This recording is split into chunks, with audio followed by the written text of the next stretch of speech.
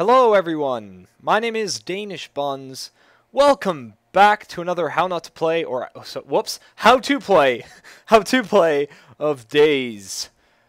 I haven't thought up of a song title yet. I really should have named the last one Hit Me With Your Best Shot. That would have been way more appropriate. Let's get into it anyways. Guys, if you're running into the retrying to authenticate error, one easy way to fix it is to change your name. So go into your profile, character, editor, thingamabob, and click edit, click your name, click edit, change your name. It'll actually let you back in. I have no idea why the error is occurring. Some people are saying that relogging, so logging back out and in again, will actually fix it as well. I am actually not totally sure.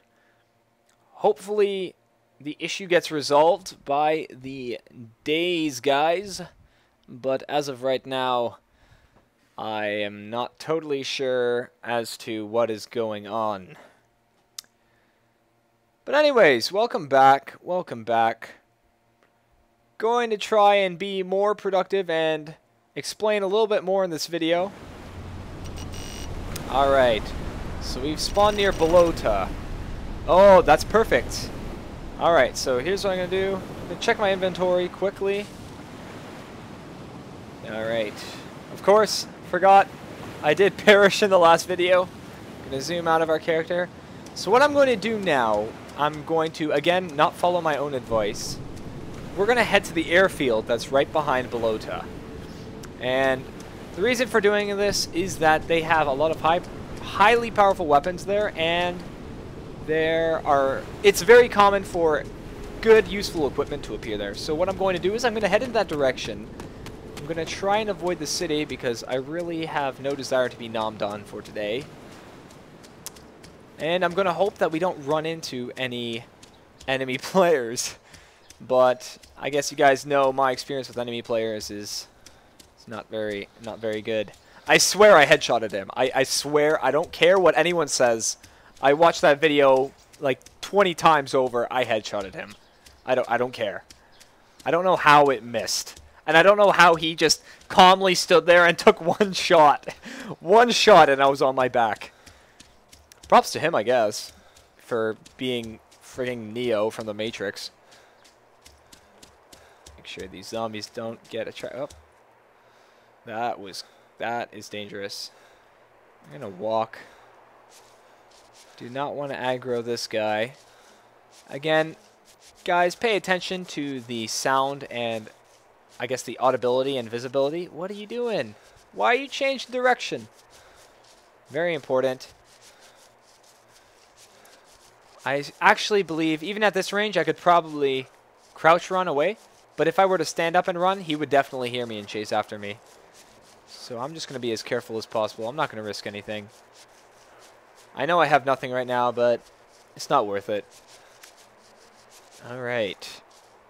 I don't think I've talked about any of the special things or special effects that can happen to you. Special effects. Injuries, essentially, that can happen to you. There are a bunch of things that could happen to your character that will physically affect you and your gameplay. One of these items that could occur is breaking limbs, essentially. If you watch my noobs review, you'll see that. You can pretty easily break limbs. And what happens is you won't be able to walk, so you'll have to crawl to safety. And for limb breaking, I believe you will have to use morphine injectors. Oh, the text is all over the screen right now. You'll have to use morphine injectors, and these will make that all better. Also, you can get painkillers when you get assaulted by onerous amounts of zombies. You can use painkillers, and what happens if you need painkillers is give you an instance of this. If you zoom in, your hand will be shaky like this, and you won't be able to aim at anything at all. So painkillers become really useful. You can also take advantage of blood packs, and how blood packs work, I'm going to start sprinting again. Blood packs work by having another player, and what happens is you can do a blood transfusion, which will transfer your blood to another player. I actually don't believe you lose any blood, but the other player gets maximized blood levels. So that's pretty useful. Unfortunately, we are playing by ourselves, so we won't be running into any nice players. At least I don't think so. So what we need to do is we need to cook meat. Cook meat will give us 800 blood points. As you can see right now, I'm at the full 12,000. But it's always nice to get a bit of cooked meat right off the bat. There's a goat over there in the middle of a destroyed airfield. As you can tell, I'm using my running strategy. I don't want to get sniped. Oh, being careful here. And a lot of these actual military corpses, you cannot actually take advantage of anything that they have on them. Alright. Being really careful. We're going to sneak into here. Oh, crap. That's not a good sign. So, I've aggroed a couple zombies. So, this is not very good. So, what you can see now, I'm going to demonstrate, is the fact that zombies have a huge amount of trouble climbing upstairs. I'm going to really take advantage of this, and I'm going to headshot this guy. See? I can get headshots. Problem is, I'm going to aggro like 8 billion of them. Here they come. So there's one. I can hear another one, so there's going to be at least one more.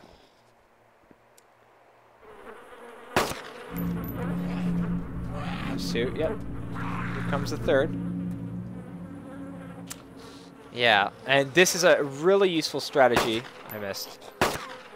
Really useful strategy. I thought someone... I hope no one is nearby. I don't want to engage anyone right now.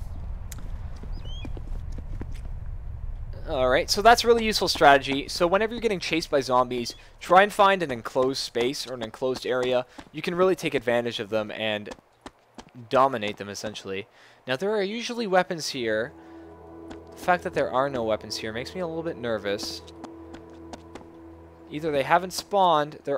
Thankfully, there is essentially nothing there. There could be enemy players, though, so I'm going to be a little bit careful. Check the rooftops. Nothing there. So what we're going to do next is we're going to check the hangars. Oh, make sure you go crouched after climbing up ladders.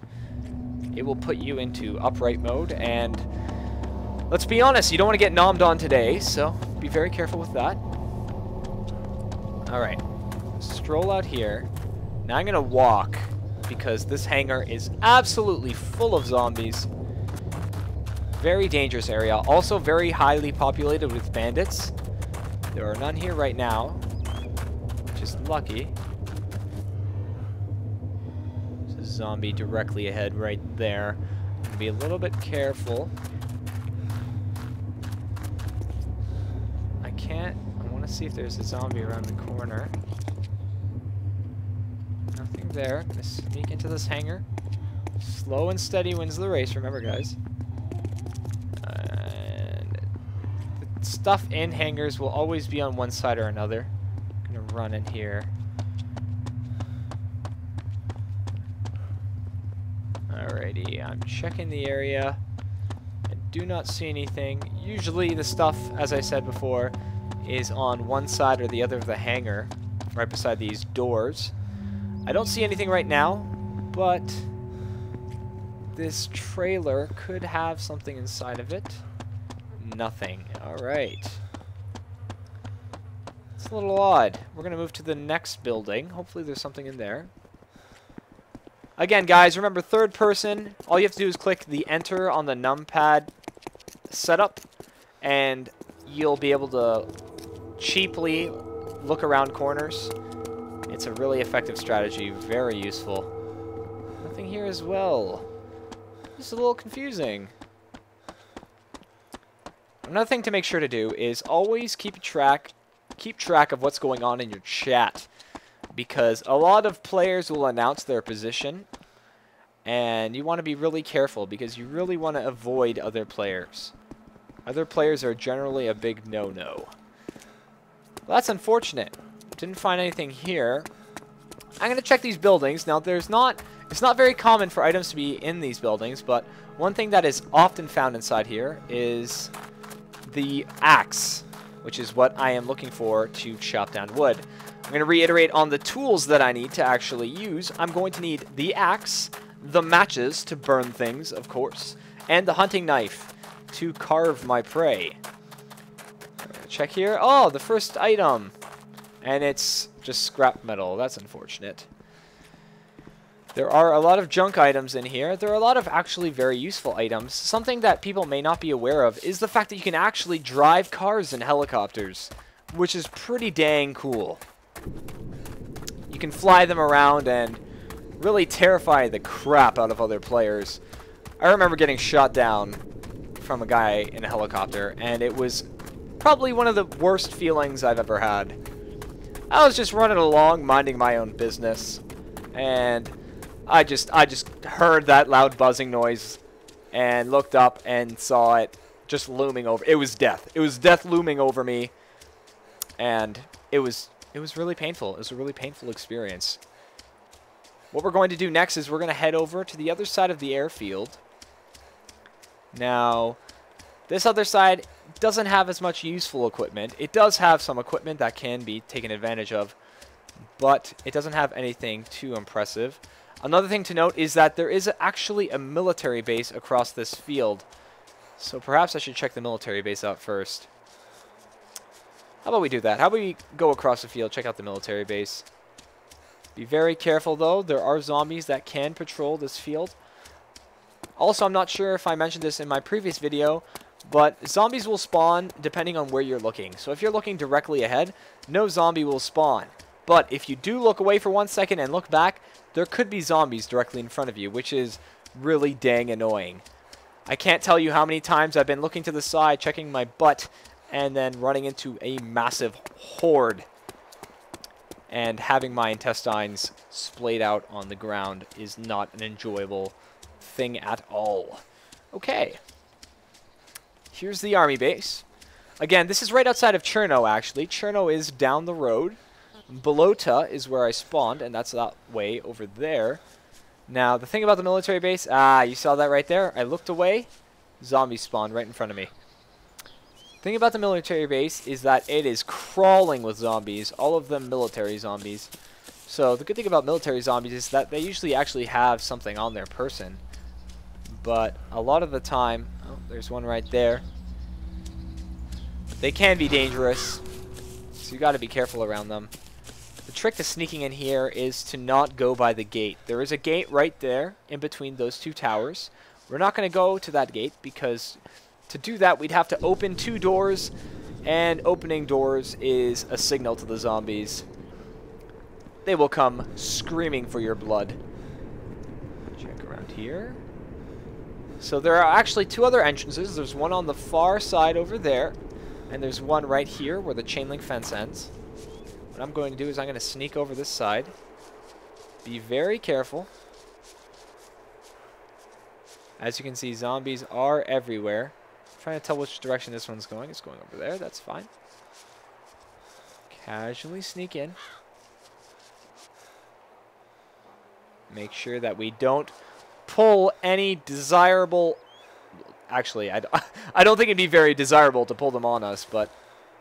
What we're going to do is we're going to check these 4 towers. Now, these lookout towers are spread out all across the map, and they are one of the most useful tools for gathering very exclusive weaponry.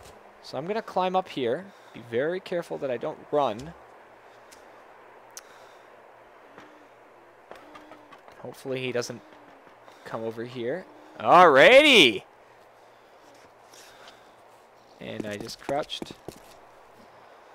So I don't think he's noticed us, but we have our first weapon, the AKM. Exciting. Now, the thing to note about these bigger weapons is that they are noisy as heck. You shoot them off, you better be ready for the horde that'll come after you. So, I believe, just picked up 3 rounds for that, and look at that, we also have a GPS, great. Pick that up. Now, GPS is just going to tell you what direction you're looking, so if I click the map real quick, oh, look at that. I think we have maps now. That's useful. There's our GPS. It's telling us where we are, what's going on. All that fun stuff. Really cool. So right now, if I zoom in right here, We are actually, I believe, somewhere over here. Somewhere in this region. The airfield is right here. This is where we were just before.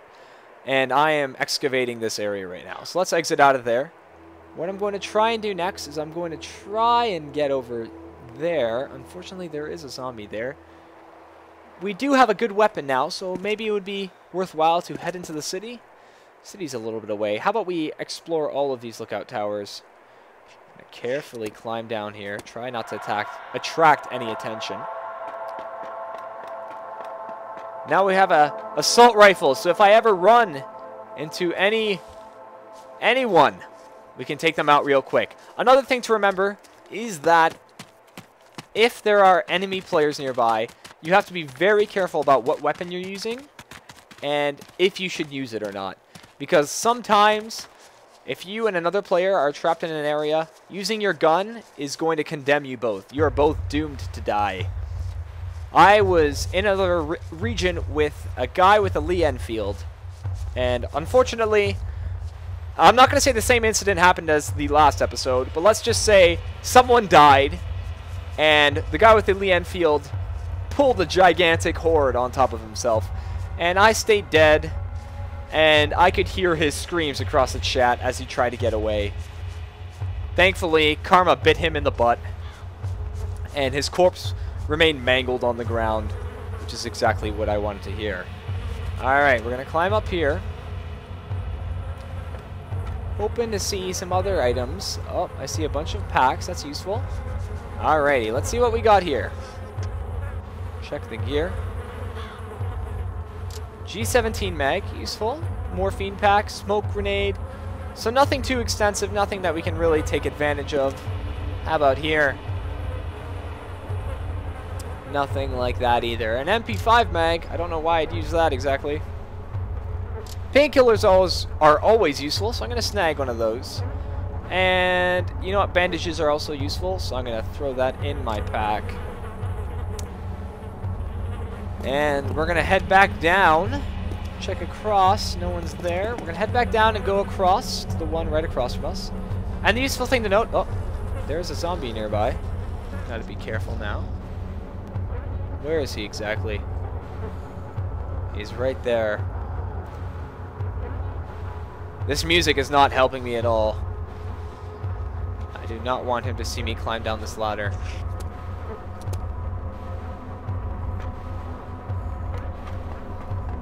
Just relax, zombie. It's all gonna be okay. Alright. And there are flies. Someone died over here. Alright, let's head over to this next lookout tower. Another useful thing to note is that if you spend your time checking out these 4 towers, you could probably go around cycling all day because they will actually reset by the time you get to the last one you checked. I don't know if that's a good or a bad thing. You don't get the variety that you need, especially if you're looking for specific weapons. Uh-oh. This guy's coming for me.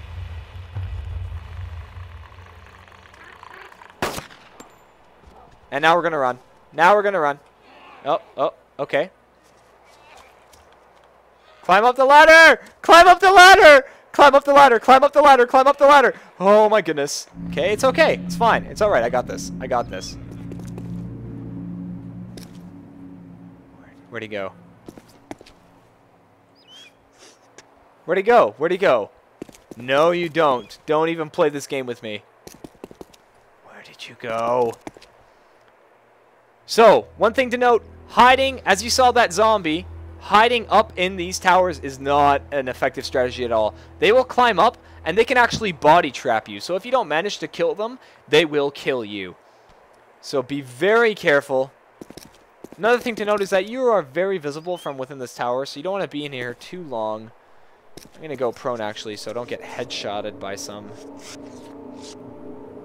rude boy. But then I just realized that I have to go here. Alright. Pick up some stuff. A map! I don't know how useful this is, since I feel like we're already given maps. I hear gunshots. There's a guy in the chat named Dickbutt. I love people who come up with really original names. PDW. Ooh, is that a... Interesting! I am going to switch that out. I have not seen this weapon before. Very interesting. I am going to take advantage of that. Now, unfortunately, I dropped a bunch of other things. Pick up some extra stuff, just in case, just in case. Interesting, very interesting. The only problem with switching out your weapon is that these weapons may be a little bit noisier, so you have to be aware of that. I'm going to sneak down right now. I think we're well equipped weapon-wise. Now we just need our specific items. We've got a map and a GPS, but we don't have anything in terms of what we need to survive in the wilderness. So I'm just going to check this last tower out and be very careful while I do it. Yep, this is a SMG, so it's going to be very risky. It's going to be very noisy. Noise is the last thing we want. If you guys are interested in seeing the noise output of certain weapons, oh my goodness, I'm going to go prone. I'm not going to risk it. If you guys are interested in the noise output, there's actually somewhere on the internet, I know it's quite extensive, this internet thing, but somewhere on the internet there are actually a list of items and their noise level. Very interesting to look at. You can figure out what weapons are actually useful and what weapons aren't. There's a zombie right there. I'm trying to figure out if it's worth the risk. Honestly, I don't think it is worth the risk. I don't think we're going to find anything too interesting up there. Maybe another weapon. The likelihood of finding a hunting knife or anything like that isn't very likely. So what I'm going to do is I'm going to very carefully sneak through here and get out of this military base. Very carefully. Almost there, almost there. Come on, baby.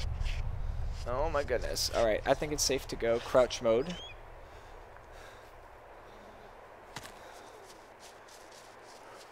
Make sure you have a good pair of headsets or a good pair of headsets. Make sure you have a good headset or really nice loud speakers because volume can save your butt on this. I often hear zombies before I see them. And it's really important to not die from something as foolish as accidentally running while there's a zombie right beside you. And zombies can hear from behind walls and other items like that. So if you're running next to a building or running inside of a building, don't expect that no one will hear you because, trust me, things will hear you. Almost out of here. I'm just going to sneak across the other side of the road really quickly. Notice my noise level is really high right now. I'm going to get across real quick. And now I'm in the clear. So what I'm going to do is I'm going to switch to my AKM. I am now going to be a player exterminator. If I run into any players, their lives will be in my hands. And I promise you it will not end like last time. And if it does, well then, I don't know. I'll probably cry myself to sleep because that's incredibly depressing.